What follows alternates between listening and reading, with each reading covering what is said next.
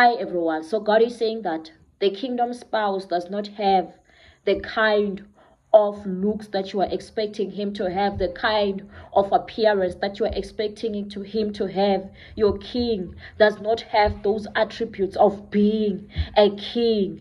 That is why here when you read in the book of Isaiah chapter 53 verse 2, the Bible says, "My servant grew up in the Lord's presence like a tender green shoot, like a root in dry ground. There was nothing beautiful or majestic about his appearance, nothing to attract us to him. He was despised and rejected, a man of sorrows, acquainted with deepest grief.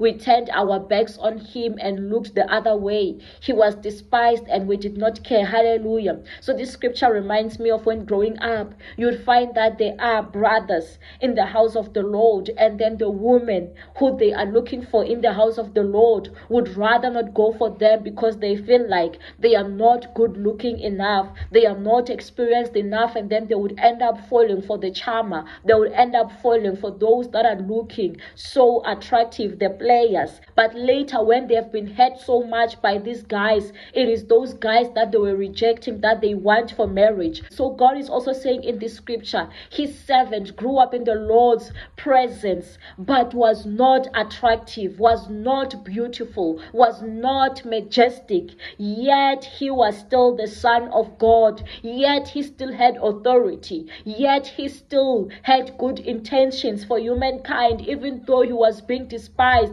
even though no one cared about him, even though he was being rejected, even though he was suffering sorrow, he was suffering grief. He knew that the aim of him being here was to carry our sins, was to be so selfless. So God is also saying that your kingdom spouse is a selfless man in the mighty name of Jesus, but he loves God, he loves the will of God. So may God open up your eyes so that you might not miss the people who are right for you, the people who have been sent by God who don't even meet your standards, so that you might not miss the people whom God has put in your presence who don't even meet the standards. May God open up your spiritual eyes so that you may see these kings, these queens that God has placed right in front of you in the mighty name of Jesus. Amen.